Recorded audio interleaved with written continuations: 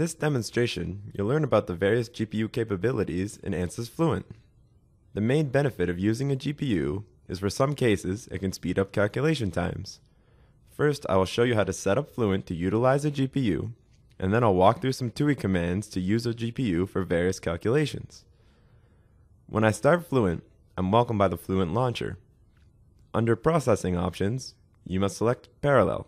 Under Parallel, you can set the GPUs, which stands for General Purpose Graphics Processing Units per machine.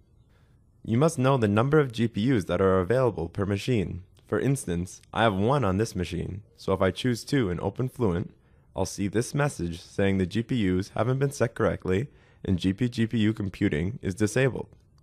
Assuming you have set the number of GPUs appropriately, once Fluent opens, you can use the command parallel GPU show to see what CUDA visible GPUs are on your machine. The star next to the GPU means it is selected and ready for use.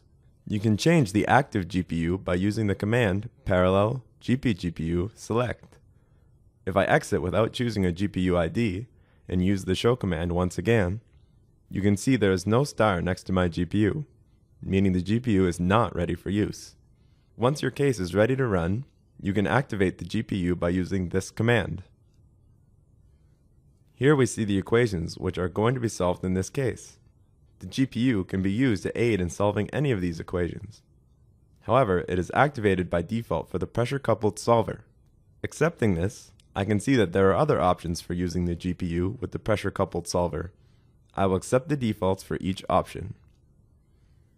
When you do run the case, you can verify that Fluent is using the GPU by this message that appears in the console. One area where utilizing a GPU is known to generally provide speedup is in the view factor calculation for the S2S radiation model. For the ray tracing method with a GPU, you can use this command. You can choose the name of the file to store the calculation information. After the calculation runs, you can see that the GPU is used. In this case, 3 were used. With the HemiQ method again, you use this command and choose the name of the file for the view factor information. There are some different options for the HemiQ method. You will be asked how many GPUs you would like to use.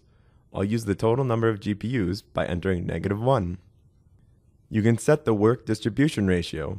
This will divide the work between the GPU and the CPU. A high number will use the GPU more. This depends on the relative speed of your CPU and GPU. I'll accept the default. And this file already exists, so I will say it is okay to overwrite. Again, you can check to ensure the calculation did in fact use the GPU by examining the console output. And you can see the work distribution between the CPU and GPU.